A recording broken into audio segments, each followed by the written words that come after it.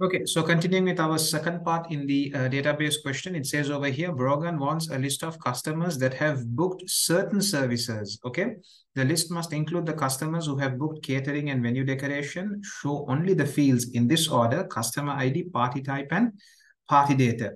It should also be in ascending order of party date. So we are supposed to create a query on the party table to find the information. Okay, so let's go into our database. Let's come to create. Let's come to query design.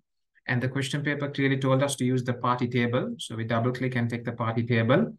Now, what are the fields that we are supposed to display? We are supposed to display customer ID, party type, party date. Customer ID, party type, party date. Okay, that's what they were that's what they told us to display. Now, if you look at the sorting has to be in ascending order of party date. Ascending order of party date. Okay, so we come to the sorting row of party date and we say it has to be, sorry, ascending, and make sure we show it. Okay. Now, the first criteria was include the customers who have booked catering. So we will be taking catering, but we will not be showing it. So now how do we define customers who have taken catering? What's the criteria for it? So let's go into the party table and check it. So in the party table, you can see if somebody has taken catering, it is a tick, which means yes, or which means true. Okay. If they haven't taken it, it means no or false. Okay. So the same applies for venue decoration as well. It's a binary value. It's true or false, yes or no. Okay. It's 1 or 0. Okay. So let's take catering, and our criteria is either going to be yes, or our criteria is going to be true, or our criteria is going to be 1. You can choose any one of them. Okay. So I'm going to go with yes. I'm going to say catering yes, and then venue decoration also has to be yes. Okay, so I want custom. This also I'm not supposed to show. I'm not supposed to show venue decoration as well. So I have taken those two fields, okay, and I have said yes to both of them because I want customers who have booked both of these. Anything else to be done? There is no other criteria to be done. There is no more sorting to be done. So let's create the query. So I'm going to come to the query design tab and I'm going to click on run. So there you go. The query has been created and these are the results. Okay. So how are we supposed to save it? We are supposed to save the query as services underscore query. So let's click on save and let's type here services underscore query. And we say, okay. So the query has been saved as well. The next thing is take a screenshot of the query design and paste the screenshot into document task A2. Take a screenshot of the query design. So let's change the view. Let's go into design view and let's take a screenshot of this. Okay. And let's paste the screenshot in document task A2. Okay, here you go. We have pasted it. And the next thing to be done, okay, the next thing to be done, it says is resave task A2. Okay, resave task A2. So let's click on save and save it again. Right. Then it goes on to say, Brogan wants to produce a database report. So now we're talking about producing a report based on the results from the services query. So we are supposed to create a report based on the results that we got from the services query. Based on these results, okay, based on these results, we are supposed to create a report, okay? So over here, they say the report must have so many things. Let us first get the report created, okay? Let's come into create. And let's come into report. Now, before you do click on report, make sure you are on the correct query. You're on the services query. Okay, then come and click on report. So now the computer creates the report for you. Okay, now there are some changes that you're supposed to make. Okay, and those changes you can either make it in layout view or you can make it in design view. So layout view allows you to make basic formatting changes. Advanced changes, you will have to go into design view. Okay. So let's see what are the changes. The first change that they have spoken about is it should have a suitable title using a serif font. Serif font meaning a font that has pointy edges. Okay. So a suitable title, remember that this report is based on services query. Services query was about customers. What was it about? It was customers who had booked certain services and who are, what were those services? Catering and venue decoration, right? So let's put that as our title. Let's simply say customers, let's remove this and let's say customers who booked the what was it? Who booked the catering and venue decoration services? Who booked the catering and venue decoration services? Okay, so this is going to be my title. Okay, the next thing it says is, so we have a suitable title. It is in a serif font. You can see it's having pointy edges. Okay, include the logo you created in task A1B in the top left of the report, in the top left. So for this, I'm going to go into design view. For this, I'm going to go into design view, and it's supposed to be in the top left. Okay, so somewhere over here, I'm going to make it somewhere over here. Sorry, top left is over here. Okay, so I'm not going to use insert logo. I'm not going to use the logo option. I'm going to use the insert image option. The reason I'm not using logo is because when you use the logo option, the entire logo doesn't appear. Just a small part of the logo only appears. So instead, I'm going to use insert image so that the whole logo is going to appear. Now, guys, before you insert the logo, ensure that you have not clicked on any part of your report. Because say, for example, if you have clicked on something, can you see insert image? As soon as you click on it, it's going to appear in this location. Okay. Or for example, if you have clicked on a field, insert image will not work. Okay. So make sure you have clicked on outside of the report. Okay. Somewhere over here, click outside the report. Now insert image works. Okay. So now you come to insert image and you come to browse. Okay. And locate where you have kept your image. So where have you kept your image? For me, it's on the desktop. It's inside 2022 practical paper. And this is my logo. And I say, okay. So my computer has now, the cursor has changed into, for me to draw where I want my logo to appear. So I simply come and draw it over here. This is where I want my logo to appear, top left corner. Okay, as you can see now, the entire logo is visible. Okay. All right. The next thing to be done is show only the required fields. So in the query, they told us only customer ID, party type, party date. Make sure you only have those fields. Do not add anything else. Okay. The next thing it says is show the records sorted as required. Okay. So what was the sorting that they told us to do in the query? In the query, they told us it should be in ascending order of party date, right? So just go into layout view. Okay. Go into layout view and see, is it in ascending order of party date? It doesn't look like 2025, 2024, 2026. It doesn't look like it's in ascending order. So let's put it into ascending order. Let's click on the data. Okay, let's come into the home tab and let's say sort ascending. Okay, so now this is in ascending order. You can see all the 24s, then the 25s, then the 26s. Okay, superb. The next thing it says is include the company name, the perfect party in the header. Okay, so if you go into design view again, guys, if you go into design view, you can see there are two headers. You have the report header, which is this area, and you also have the page header. They did not tell us which header, so I'm going to stick to the report header. So I'm going to increase the space of the report header. I have increased the space, and I'm going to take a label, okay, the third tool in report design, the third tool, and I'm going to draw it from here to here. And the name is going to be the perfect party. Okay. They haven't told me whether it should be bold, italic, underline, all that has not been told. Okay, enter your name, candidate number, and center number in the page footer. So over here, they have specifically told me page footer. Okay, so let's, 1 second. Okay. So page footer area is also not big enough. Let's increase it. Let's pull it down. So now we have enough space for the page footer. Let me come to report design. Let's come to label and let's draw the label over here. So over here, you're supposed to type your name, candidate number, and your center number. Your name, your candidate number, and your center number. Okay. So with that, you have come to the end of your report. You can go into, did I make a mistake? Let's do it again. Let's take a label. Let's draw it over here. Your name, your candidate number, and your center number. Okay. Let's go into report view and see how it looks. It looks quite fine. You can see your perfect party is there in the header. Your footer is also there. Okay. It's sorted in ascending order as well. Okay. All looks good.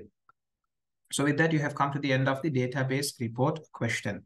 So it says take a screenshot of the report, paste a screenshot into document task A2. So let's take a screenshot of this and paste it to document task A2. Okay, that's also done. The next thing it says is, it says over here, Brogan wants to add an additional field to the customer table to include the customer contact number. Okay, so customer ID, customer name, customer contact number, email address, preferred contact method. So he wants to add this new field, customer contact number. Okay. Answer these questions in document task A2. Give the most appropriate data type Brogan should use for the customer contact number field. So let's put this question number down first. Let's zoom in.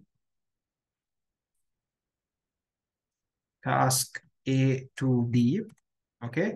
So the first question, okay, they're asking a suitable data type for customer contact number. So normally everybody would say, well, it's a contact number, so the data type should be number, but that's not the best, okay?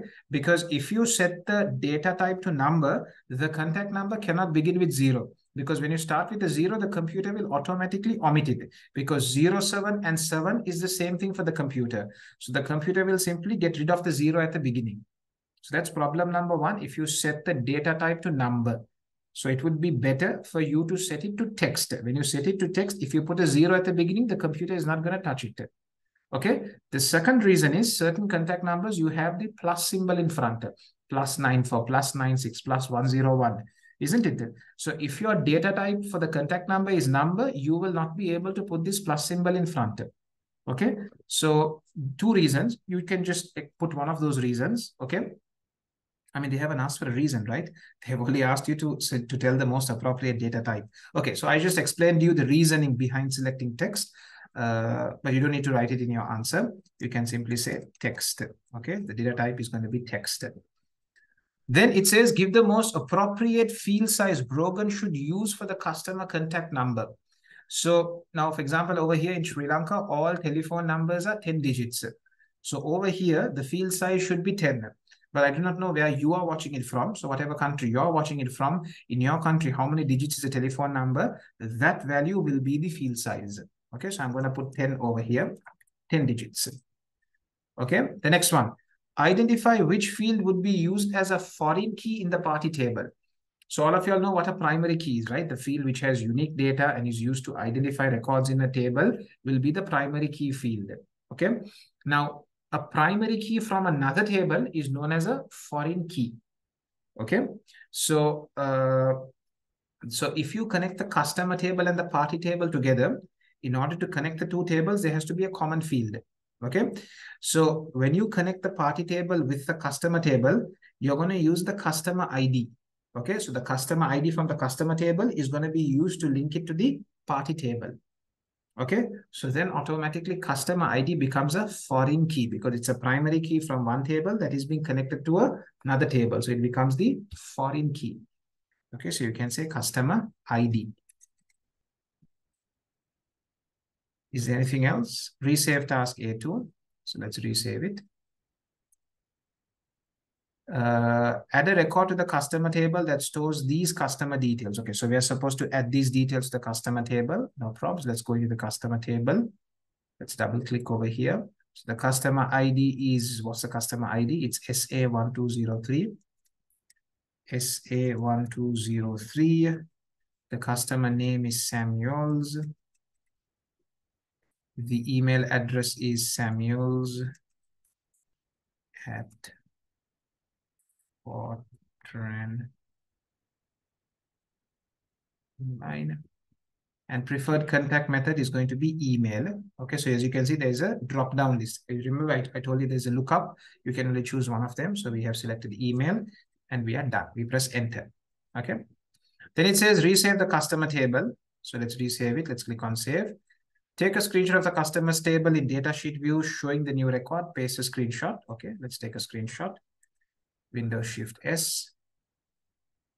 And let's come into Microsoft Word and paste it. There you go. We have pasted it. Now, the next thing it says is answer these questions in the document task A2. So let's put the heading task A2E now. Task A2E. Right. The first question says the party table includes the date field. Okay, state one appropriate validation check that could be used on the date field. So let's come to our table and let's look at the party table. And if you look at the party table's date field, look at this. I hope you guys can see it. What can you notice? What kind of a rule can you put for the party date field? If you look very carefully, you can see all the bookings are from 2024 onwards. There is no booking before 2024. If you look carefully, you can see all the bookings are from 2024 onwards. So you can have a validation rule for the party date field saying accept values only from 2024 onwards. Okay, so you can basically put a validation rule like this. You can say, let's put the question number. You can have a validation rule that says greater than, which basically means after than, star star, or you can say 1/1 1st January / 2024. Is it clear? So you're basically telling your computer when it comes to party date, accept from 2024 onwards only. Do not accept anything before that. Okay. You can put a rule like that. Okay. As you can see, greater than means after 1/1/2024. Okay. The next question says the customer table includes the preferred contact method field, which is this field, and explain one reason why the field uses limit to list on the lookup list. I hope you guys remember at the beginning I told you all, if you all look over here, the preferred contact method is using a lookup list. And in the lookup list, the values that are there are mobile and email. Okay, the user has to choose mobile or email. The person who created this database has put one more rule. What is that rule he has put? He has also said, where is it? He has also said limit to list. Limit to list means the user can only select values from the lookup list. They cannot put their own values. Okay, so they have to either select email or mobile. They cannot put any other value. That's what limit to list means. From the list that is given, limited to that. The user can only select values from that list. They cannot put any other values. So over here, they're asking one reason why this limit to list has been used. Yes, you have got the answer. Exactly. One reason why it's being used is you can simply say, in order to prevent the user from entering their own values. Okay, if you allow the users to put their own values, what happens?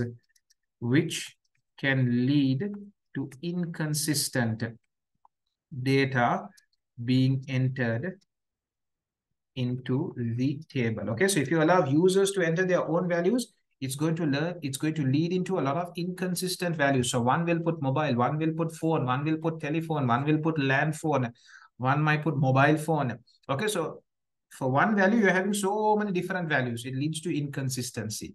So this is why the person who created the database has said limit to list. Get the user to select only one of these values and do not allow them to put any other values. Okay, so I hope it makes sense. Okay, I hope you have understood. If you don't, you can drop a comment. You can get in touch with us. The WhatsApp number is there. The email is there. Okay, in the description of the video. Okay, do get in touch if necessary. And yeah, with that, we have then come to the end of the database question is also over right now. Okay, so yeah, that's it. So resave task A2, save task A2 as a PDF. Let's quickly do that. Save. I hope you remember the shortcut key F12. Okay, I told you F12 is a shortcut key for save as, and over here you can select save as type as PDF. So you click on save, and if you go into your folder, you can see you have task A2 in PDF format as well. Okay, so next we will be moving into web authoring, where we will be creating a web page. Okay, so see you in the next video.